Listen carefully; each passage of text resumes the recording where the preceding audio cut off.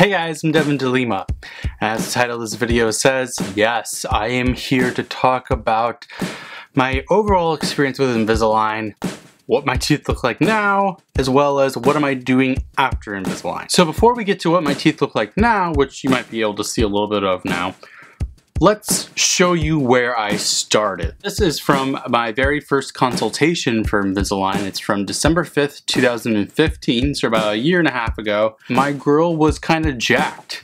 As you can see, these are my upper teeth. They're not terribly out of line. These are pretty far spaced apart. This one is actually pushed back.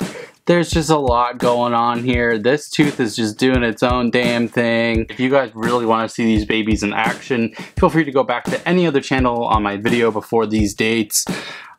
I had messed up teeth. Thought they made me look uneducated, to be honest, and I don't know where this concept came from for me. I think it's because the idea of beauty equals education for whatever reason in my society. So, now that you've seen that, see these? They're so good. I am so happy with how my teeth look. It's been a strange process, to be honest. You know, it's something that I know a lot of people go through, usually in like middle school, teenager years. Being an adult, getting your teeth straightened is very strange, and it's just, I don't know. It's weird. Every part of it was uncomfortable, I'll be honest with you. Every part of it made me even more self-conscious about what was going on. I think some of you guys may have seen my biggest video that I actually have on this channel dealing with Invisalign is about the attachments. Those were the worst thing to go through, but I don't regret it at all. It's all over with now, and I can smile now. Like, did you guys just see that? I smiled with my teeth. I never would have done that before. A year and a half ago, I would have been like this. Or if you guys actually go back to some of my older videos, you'll see if I'm doing a video that I think is genuinely funny, I start laughing and then I cover my mouth when I laugh, because I just didn't want people to see my teeth when I laughed. So essentially what happened for me was, I think I had 30 trays in the beginning, my initial clean check. I did 30 trays, 26 in when I was about to go into my last 4 to just kind of keep everything retaining. Then they saw some refinements that they wanted to do. We did those, and that was, I want to say, 16 trays. And then from there, I still found some things that I wanted to do.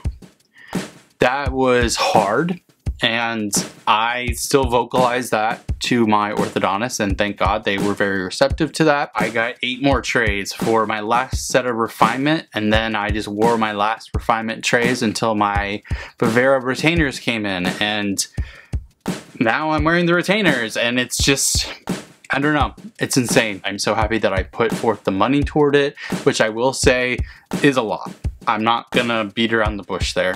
Paying for regular braces, any kind of like straightening of teeth, since it's a cosmetic thing, is gonna run you some money.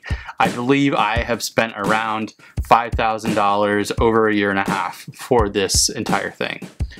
If it didn't matter to me that much, I don't think I would have felt comfortable putting that much money toward it, but it really meant a lot to me, and I'm glad that I did it. So as I mentioned before, there are Vivera retainers, which is V-I-V-E-R-A, and essentially they are just like regular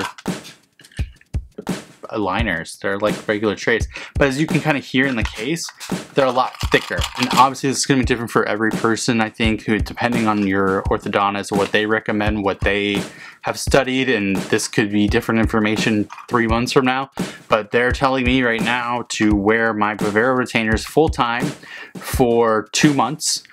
So that means exactly like I would my old retainers, my old aligners, I should say, and from there, after 2 months, then I can go to wearing them at night.